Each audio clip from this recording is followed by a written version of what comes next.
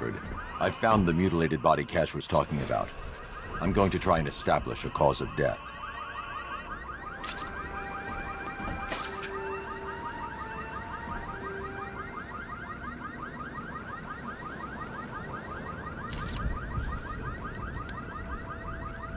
Blood tests reveal the cause of death was an overdose of painkillers leading to cardiac arrest. Also, the victim's fingerprints have been burned off with acid. A rather unsavory demise. That's not all. It's as though the subject's DNA has been corrupted somehow. There's insufficient information for me to cross-reference the database. I'll have to use the deep tissue scanner to analyze the body for distinguishing features and determine the victim's identity. Right you are, sir.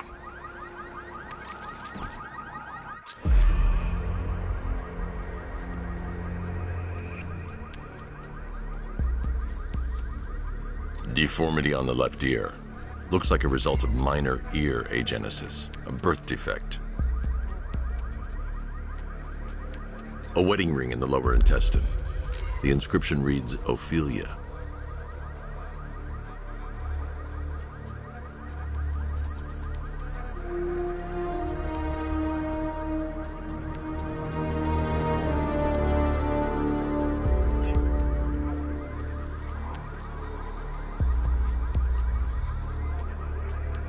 The victim had a hip replacement.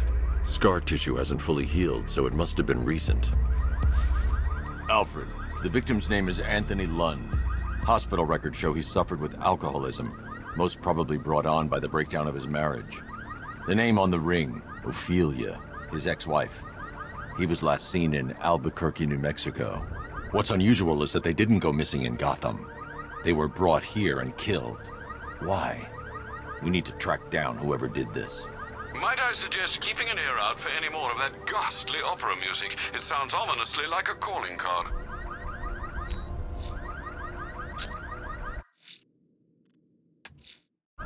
The killer is mutilating and posing,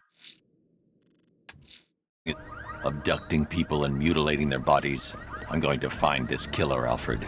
I think his penchant for opera is a clue, sir.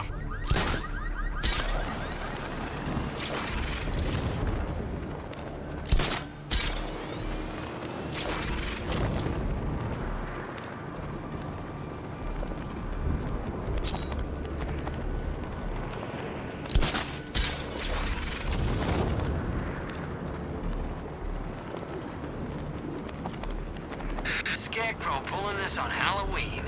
Guess he's got a sense of humor after all.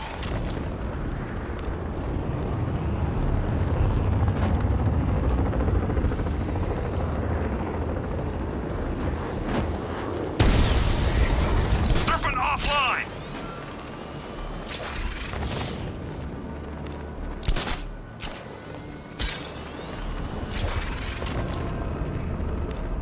Look at this. Bombs on the streets, guns on the buildings.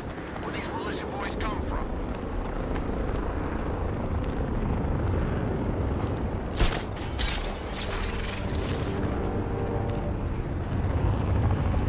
Scarecrow.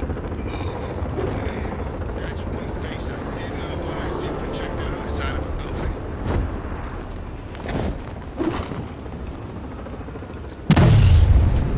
Drone's been hit!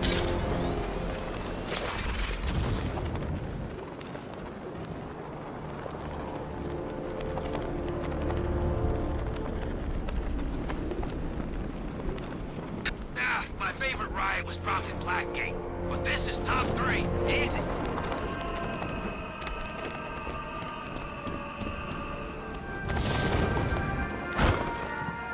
Alfred, I found another body.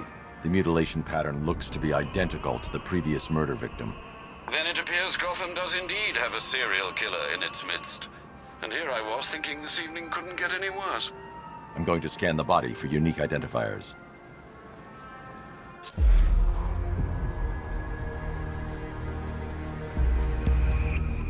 Scar tissue on the upper arm.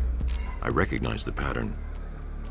20 years ago, this was a badge of honor among inmates at Blackgate Penitentiary. A small group of racketeers known as the Bloodhaven Six.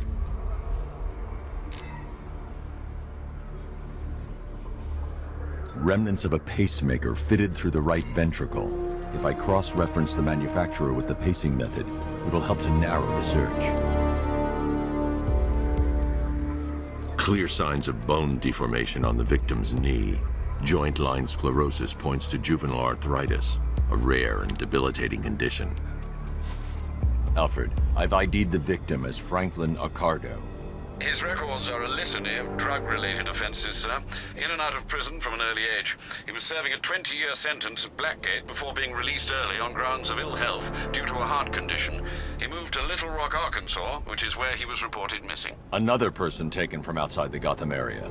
A significant detail, sir. So are these words written beside the bodies. Try and find a connection between the two victims I've found, Alfred. There has to be something linking them together. I'll try my best, sir.